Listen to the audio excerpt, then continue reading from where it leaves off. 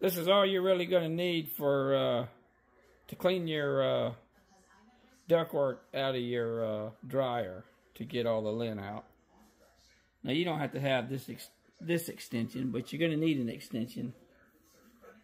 And I think they're all pretty close to the same. And this is a 1/4 inch. First thing you do, unplug the dryer.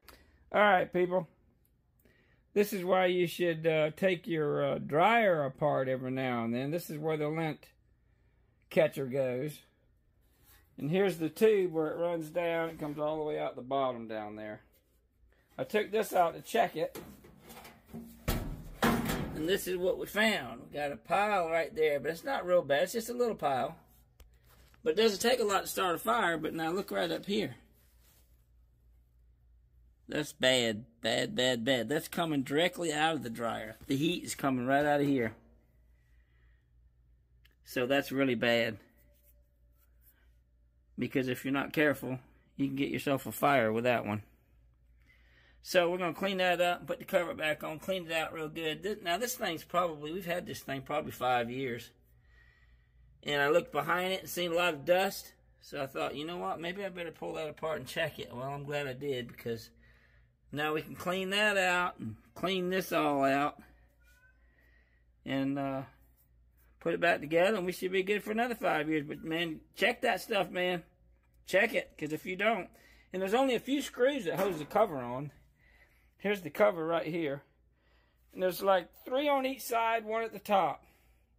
So it's not a lot, you know. There's the amount of screws you're going to pull out of it.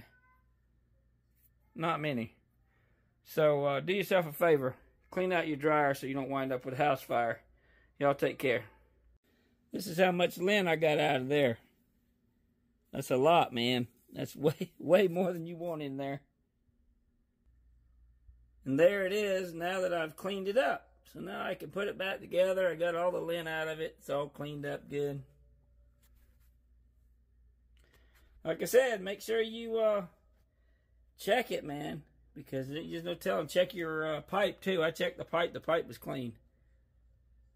These are the only 2 screws you're going to have to deal with at the top, where your dust collector is.